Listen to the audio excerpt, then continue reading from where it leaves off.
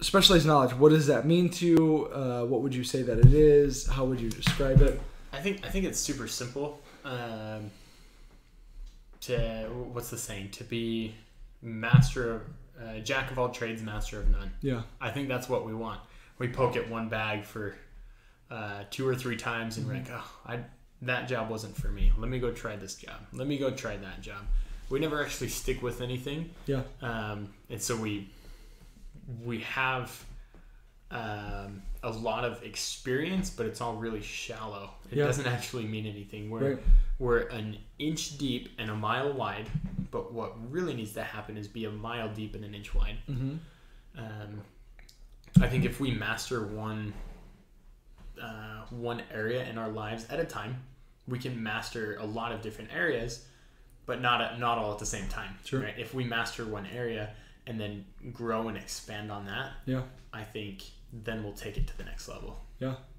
Yeah, there's a great consultant. His name is Sam Ovens, and he specializes in And he did a video one time where he talked about how the grass isn't always greener on the other side; it's greener where you water it. Exactly. So, that was like almost life changing when I heard that, because it was like, well, it's true. You know, I'm you know me. I mean, I like the lawn, and it's I'm constantly, if I'm out there like really catering to it or watering the lawn, I'm gonna have the greenest lawn in the block. But again, it's not because I just walk out there and and it happened. There's a lot of different steps that go into it, but it's really just about specialized knowledge and knowing where you're. Like you said, I mean, the going back to Tony Robbins, the repetition is the mother of skill. So the more that you just kind of like keep watering your grass, as Sam Ovens would say, that the greener it's going to be, and then the more likely you're to be able to put yourself in that position of the overnight success guy. Yeah. One thing I love about Sam Ovens is that he, in his trainings and things, he's very specific. Very specific. Very clear on what you need to accomplish. Yep. Right? Yep. It's not just, this is how I'm going to help you make $100,000 this year. It's, what do you want, and I'm going to help you get it. Yeah. Right? Yeah. And I love it. Specialized knowledge. Yeah. Yeah. I think it's really important. Yeah. And, the thing too that he talks about in the book is that the more, like kind of like the infinite knowledge of the universe, it'll give you whatever you want. You just have to be very clear about it to be able then to move into the things that you want in life. And the easiest way to do that is just keep focusing on one thing and one thing and one thing. And then before you know it, people are coming to you just like they are to Sam Ovens about that specialized knowledge that he has to be able to help him kind of move in there. And the thing too is that, like if he was, his thing is broad in the consultancy part of things, but he's focusing on that one thing, that specialized knowledge of the consultant part of things, and he's not talking about 10 other things. He's just getting better and better. And if you know anything about Sam Ovens, he's constantly looking at like, how do I improve on this specialized knowledge? How do I get better and offer a better program? And one of the things too that he is really big on, and I think everybody should be, and I think a lot of people aren't, is that how do I give you more value than I'm asking for in return?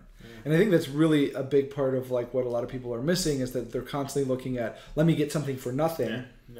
And then I just want to make a bunch of money. And again, Napoleon talks about that a lot in here, is that it just doesn't really even, it doesn't happen. And that again, he kind of going back to the Depression, he talks about like how that's essentially a pop that happened because all these people were looking for something for nothing, when you could just be looking at, how can I give you so much value that you can't say that there's no buyer's It's a no-brainer. Right, exactly. Yeah, and that's I have that thought a lot, and that's the first step in how I'm personally going to accomplish my 10 million is be such a massive value add to the industry or to the market that it's just a no-brainer. Yeah. Yeah.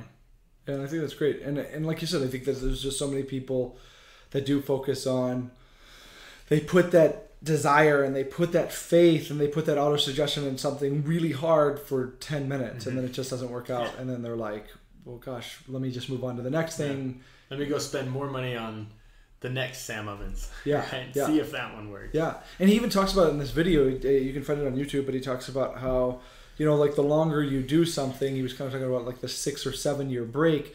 You know, that's really where those overnight successes happen. Yeah. And then, you know, Napoleon even said that when you are, he says money consciousness, that's how he words it. But when you are like so prepared to receive that money, and again, it doesn't have to be, everybody just talks about the money, but it doesn't have to be money. It could be love, or it could be fill in the blank, whatever it is that you're looking for. When you put yourself in that consciousness, in this case money consciousness, that it comes to you so fast that it's like overwhelming. But again, it's not coming to those people that have been doing it for 10 minutes and giving up, because fate's almost kind of testing, are you really worth Their wit. Right? Yeah, are you worth this, what you're looking for? And he even talks about a lot of times it's most of the times those guys are getting it after they've failed a cajillion times. One of the coolest things out of this book is when he talks about how Edison took him 10,000 times to figure out the light bulb. You know, and what was it, the condensancy of the, something about the tube over the light bulb is all he needed, because the air just kept smothering the flame of the light bulb. But you would think of something like Edison, it's like, well, you know, we're coming to you because of power right now. Yeah.